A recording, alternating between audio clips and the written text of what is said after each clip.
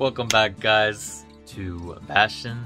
And last time we finished building all our structures on this side. We got 3 cores, and we are going to head out on our next journey. So just as a little aside, I don't think I really explained what these areas are. These are kind of like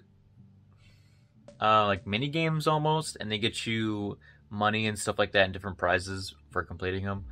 But the thing about these proving grounds is that you don't really want to do them until your weapon is fully upgraded, because you're not gonna, it's basically impossible to win them unless your weapon is fully upgraded. So we're not gonna do these proving grounds quite yet.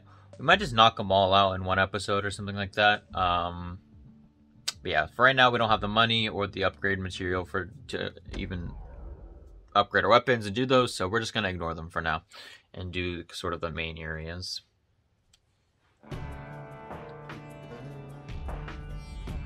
Couples used to walk the sundown path. Kid ain't here for pleasure, though.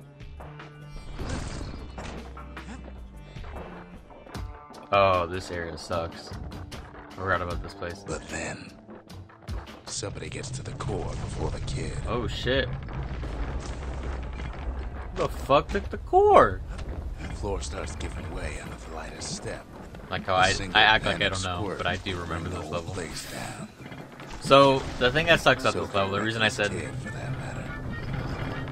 why this level sucks is, as you can see, wherever I walk, the floor, like, soon after falls out from underneath. Holy shit, there's a lot of enemies, okay.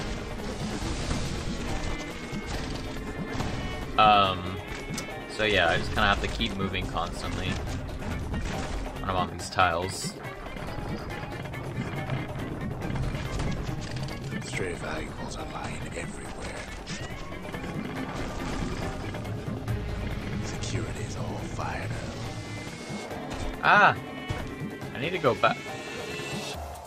Okay, see, this is why this level sucks. I hate it. Hate it. Alright, so I just want to go over here to see if there was anything over here. Okay, there's just money. About risking his hide for him, so these, like, this green walkway is safe to walk on. Hate it.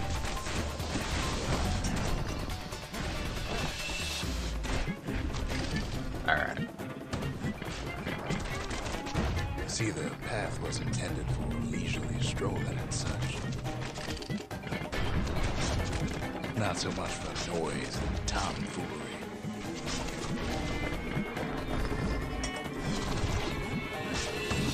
Ooh, that was a chunky crit.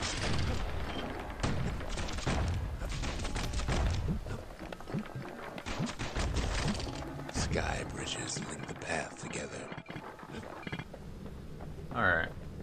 So now we have these sky bridge things, which kind of like throw us. Bridges whips the kid along. Just like chuck us into a different area. Finds a spyglass, like the ones they'd use to search the stars. Air travel always was an iffy proposition. Oh god, not the flamethrower guys. Okay.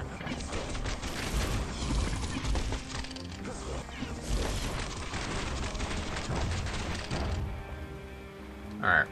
The calamity changed everything, even where the wind blows. So I don't think I've really said this yet, or I don't know if the game has said this, but when they refer to the calamity, they're referring to like whatever caused the world to end. It's like basically the end of the world. That's what they're talking about when they refer to the calamity.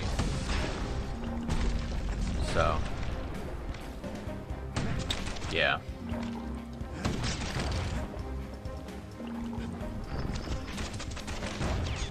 Just really want to be staying at full health here so we get our dread drum rocks.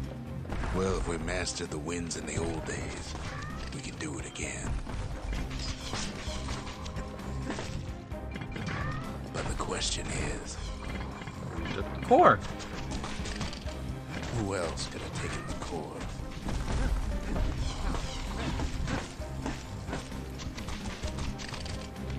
Alright, it's just a little stupid spawner.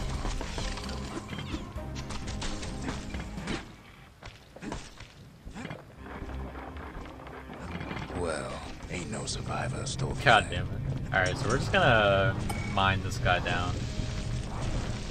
my god, he's too fat to proc the mine. There we go. Scumbag ate it by mistake. God damn it.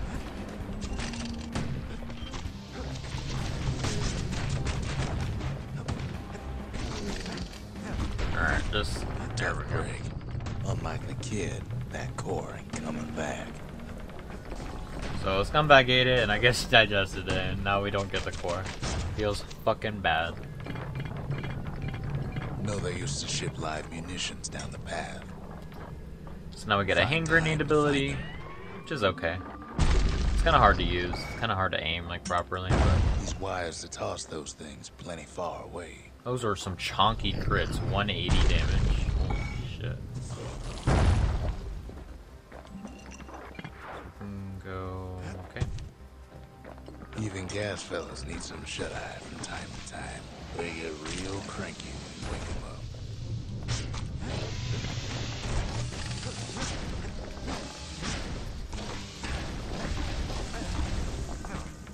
Alright, just line them up. Line them up, baby. Alright. So that's that.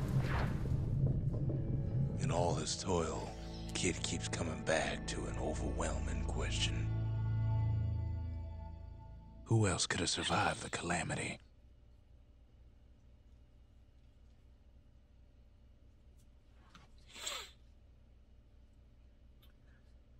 So yeah. That is level 4. So we didn't find a core that time, but that ain't about to stop us. So no core means we don't get to upgrade the Bastion at all. We could always Womp see womp. the stars. We just never could reach them, no matter how high we built.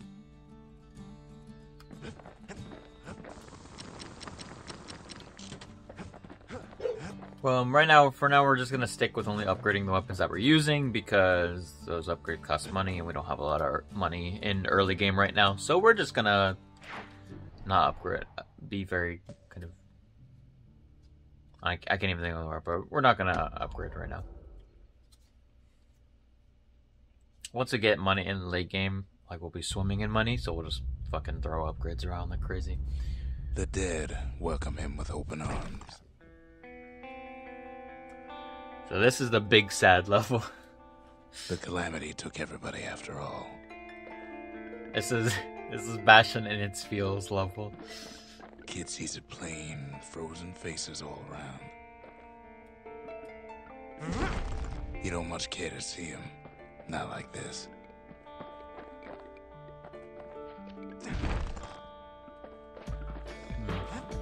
There's someone down over here. Nope. Did I miss anything? No. Okay.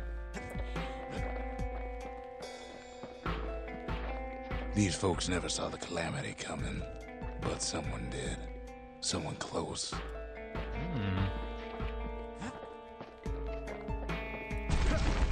Someone who ain't like Mr. Beckley and his kindly wife.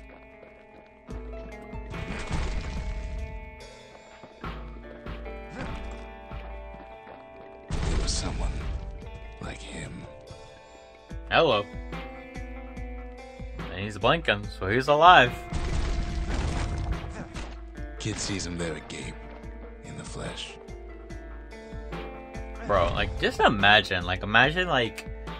It's a snag or two trying to get to him. Ah, He ain't about to shit. stop, no matter what. Like, imagine, like, just adventuring and, like, everybody's dead. And you're just going, like, city to city, just everybody's dead. And then just, like, doing your routine, doing whatever. He's got so many questions after all. And you just see some alive dude, like, goddamn.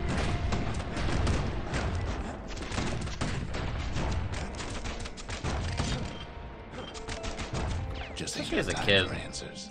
That's the craziest part about this game, too, is, like, the main character's just a kid The Thunder doing all this Brothers shit. didn't make it. Oh. I pissed off their ghost, apparently. Holy shit. They never saw what it was like beyond the walls. Nordy, the bird boy, didn't make it.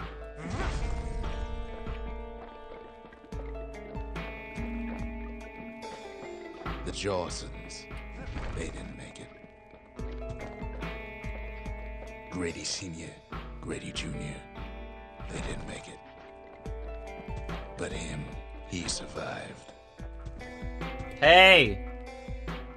Hey, you! Guess I can't hear me. Kid finds proof enough that man ain't from around here.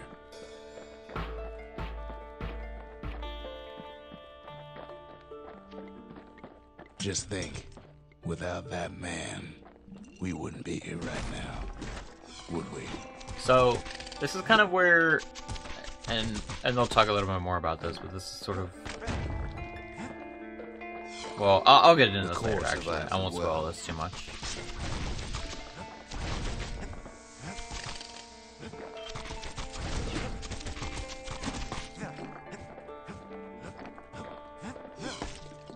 Oh my gosh, this is weird. They're like worshipping, the dead bodies are like worshipping the core.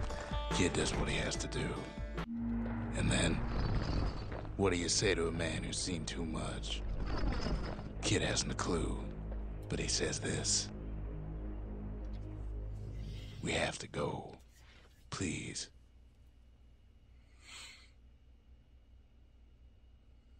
Fucking love this game. So interesting.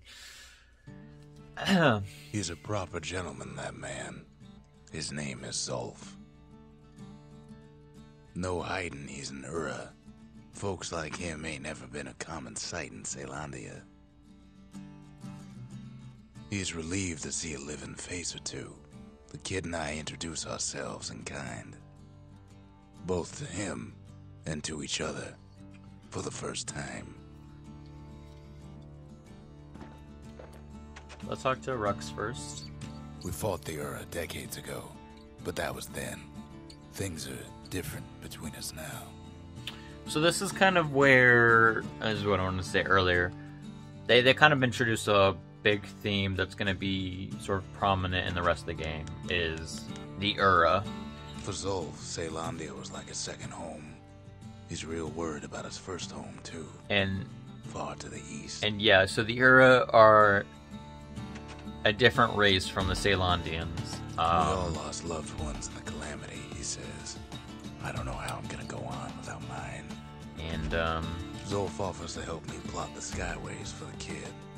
At least the calamity hasn't touched the stars, he says. And we'll see kind of how they develop this theme and stuff and what they do with this, but, He was born in the Tazzle terminals. The Ura sent him on a mission of peace to our city, and he's lived here ever since. But yeah, so this is it's important to just note that he's a different race from the kid and Rux. Remember, that's why this place is coming together. That's why things are gonna be all right.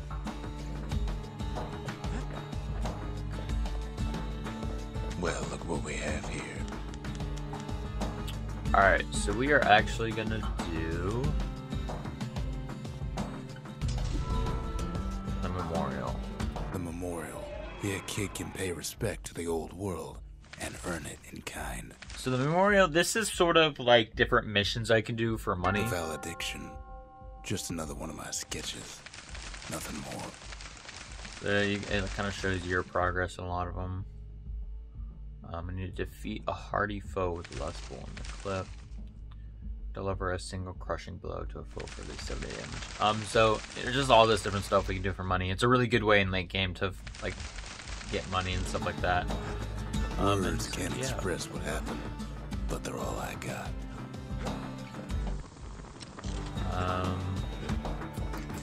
So yeah, on to the next level. We tracked down a couple more cores near the edge of the city. Again, we have 2 options. Let's do Pith. Pith is actually a really cool level.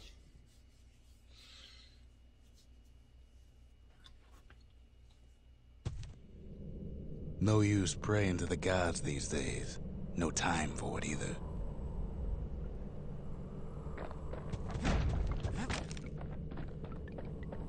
Folks used to make pilgrimage here to pay their respects to Pith, the bull. Pith Orchard. The place is a dead end in more ways than one.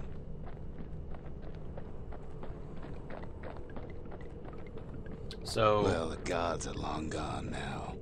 And the Orchard core, it's long gone too.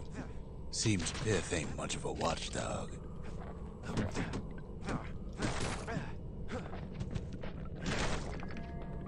Pith stood for something once. Alright, that's the right way Something to real. go. Let's go the wrong way first. Down here. There we go. The gods don't care about trinkets, but the kid ain't no god. And we never even learned... we never even learned the main character's name. We just referred to as the kid the whole game.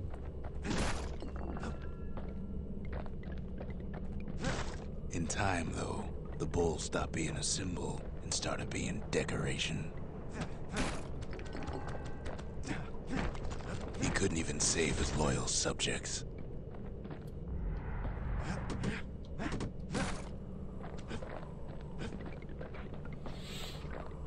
Pith makes a decent scarecrow, at least. Oh! Ah! Then Pith lights up like a rodeo. So it's kind of a... So, this is the smartest way to deal with Pith if you don't want to, Ain't like, easy punching through his use hide. bulls. Really, you can just, like... The bits. Must have been guarding that shrine. You can really just tank his damage and just damage him through it, but... you end up losing a lot of health that way, so... So what'll it be? Invoke the gods? Or tell So- them off? This is like a really cool thing that's present in a lot of different Supergiant games. This is like a system where you basically make the game harder for yourself. Pith. But as a reward, you get more XP and more money and stuff like that. And this is kind of present in all their games, some sort of system like this. So in this, foes will grow quicker to move and strike. They'll be faster. They'll move faster, stuff like that. But we get 10% XP and 10% money. Another really great way to... Oop, not what we meant to do. Well, if the gods are alive, they must be plenty. There's a lot of fucking squirts. Ah! I was like swarmed by them.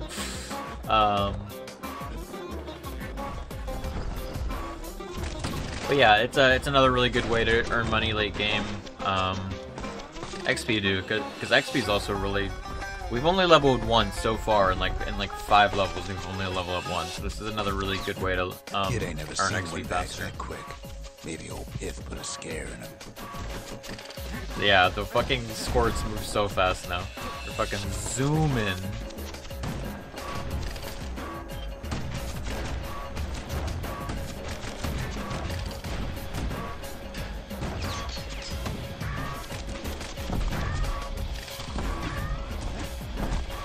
Oh my gosh, they're so fast.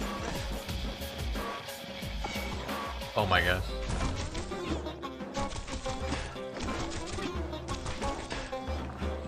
Counter, baby. So where do I go now is the question. Are you gonna come alive? You sure are.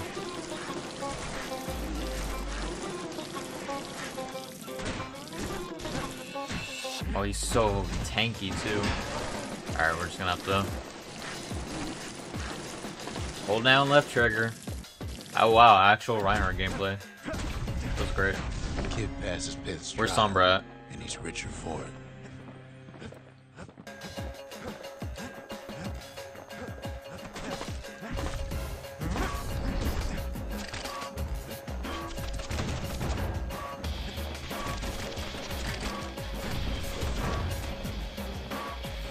Alright. Fuck the flamethrower guys. The flamethrower guys, you kind of deal with them the same way that you deal with the bull, where you just kind of have to hold down left Kid trigger. ain't found a core, but at least he found Zolf's precious shrine. You hold down left trigger until they stop shooting at you, sorry. So the cool thing about that level is it's sort of, again, Now we can build a shrine of our own, though I got some alternatives in mind. it kind of further develops this theme that I was talking about earlier about these strife between these two races. So let's talk to Sector Rex The first Ura about feared the the bush. gods. We turned them into toys, put their faces on our walls. Yeah, so like for example, Zolf doesn't touch the thing. Says the god of commotion is no children's toy. Right. So this is kind of an example of like how Ceylonians like almost like appropriated like their culture and stuff like that. So it's like the Ura had all these gods, right? And the Ceylonians sort of took the gods and kind of made them into toys and stuff like that, and kind of mocked them basically. Just like one of the many examples that we'll see of sort of the strife between these two races, and it's interesting. Again, we nothing. We're not gonna upgrade. We did level up, so let's go get a new perk. I don't really feel like. I mean, we could go with like. Let's just get fetching fizz. Fetching Whatever. fizz is like a mouthful of nails, but the benefits are worth it. Alright, let's go get one more core before the end of this episode. Let's do Cinderbrick Fort. Alright.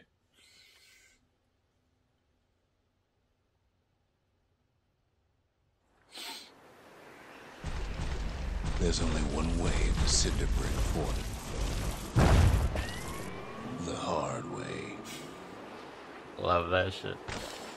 Sure, the city marshals may be gone, but now the fort's crawling with windbags.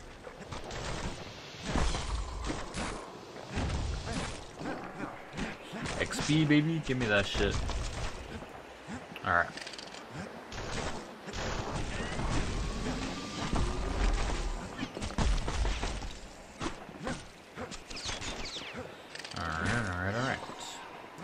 So in this level, we're kind of introduced to the marshals, which are, basically like the police force of Ceylondia. We kind of get some backstory about them a little bit. So lucky. Some cool world building in this level.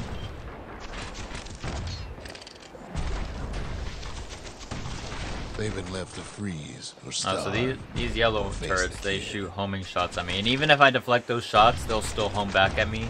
So really no point trying to deflect them. You just want to dodge them. Ah.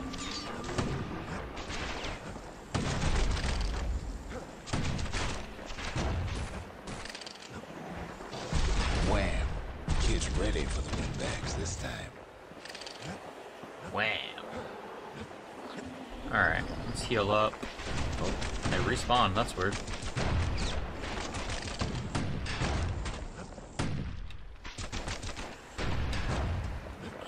Alright. Well, windbags young and old keep fighting for the fort.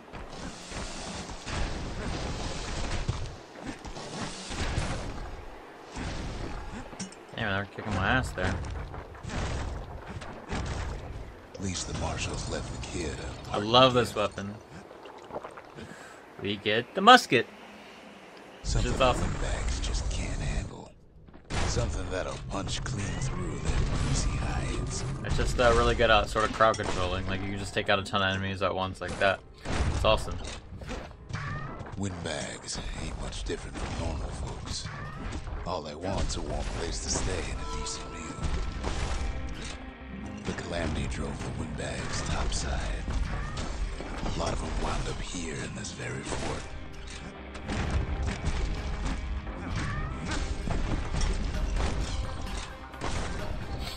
Could have been minding the business underground like in the old days.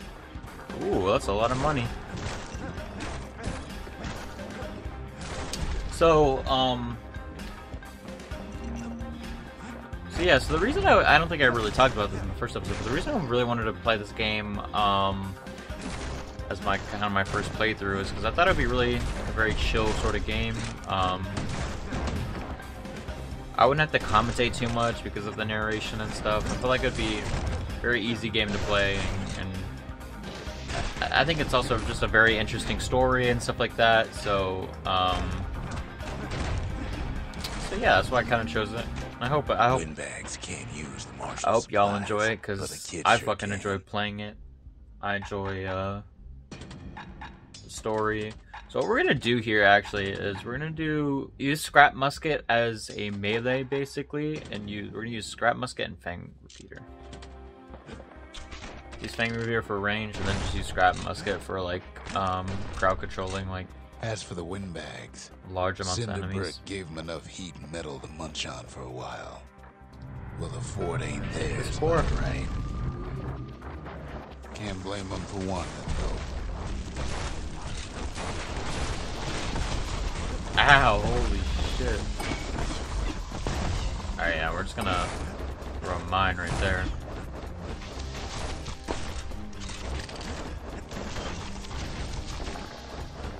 Stay away. So many of those sorry things hold up inside that old fort. Alright.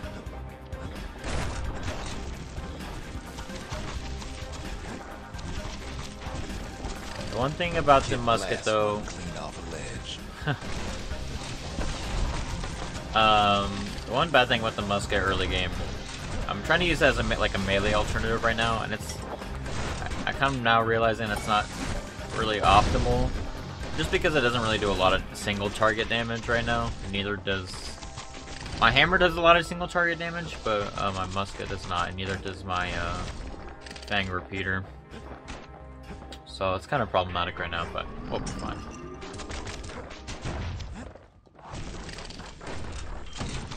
Episode might run a little long. Oops.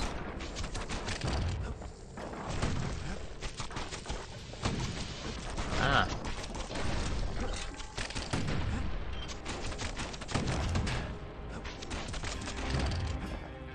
Alright. Moving on, moving along.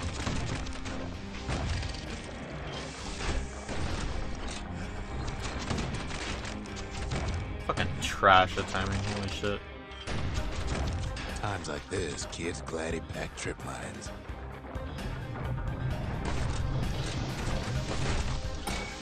Kids blasting everything in sight with that newfangled musket. Oh, it is good at getting rid of jagweeds though. Whatever the fuck they're called. Security's plane gone haywire. Windbags gummed up the works. Ah! Yeah, the flamethrower turrets suck wiener.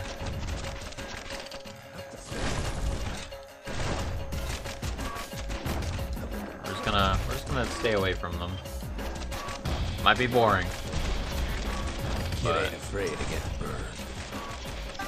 There's the best way to deal with them. Alright, we got them. God, I love this song, bro. They trapped the kid in the middle of the fort's parade grounds. Oh shit. I'm trapped.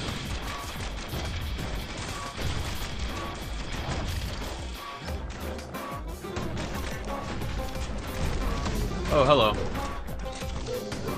they Chungus. bring out Glutus and Clandon and all their scumbag uncles. Oh my gosh, there's a lot of these motherfuckers. Okay, we're just gonna put a trim on. Got something to gain. Only their sorry eyes. Do a lot of damage.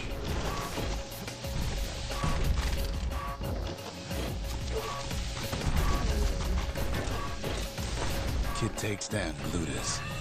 Maybe it was Clandon. Oh my gosh, they're so tanky.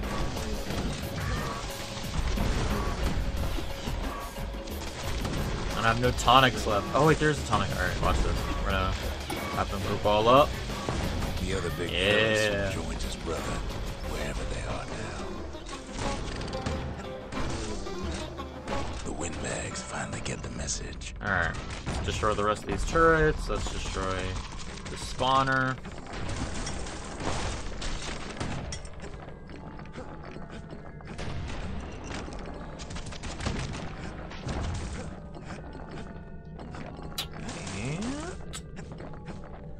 About the end of this level. Kid used to dream of getting a marshal's badge, but not like this. And now ain't nothing left for nobody down at Cinder Brick Fort.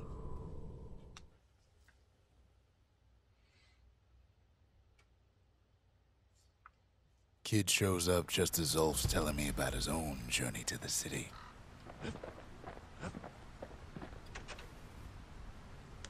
Zolf brought his antique smoking pipe all the way from the terminals. Nice.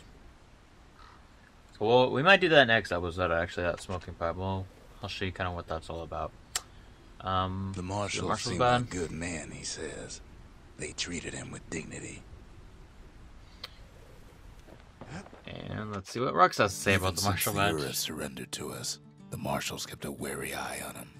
So that's another, like, again, this game's slowly kind of developing this theme, right?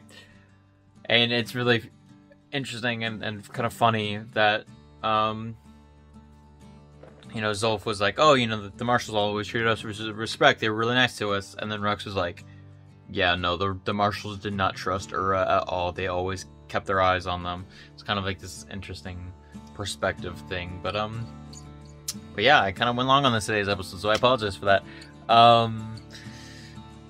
If you guys liked the video, be sure to hit the like button. And thank you all so much for watching. Stay tuned for the next episode, episode 3, baby. Yeah, see you guys next time. Bye!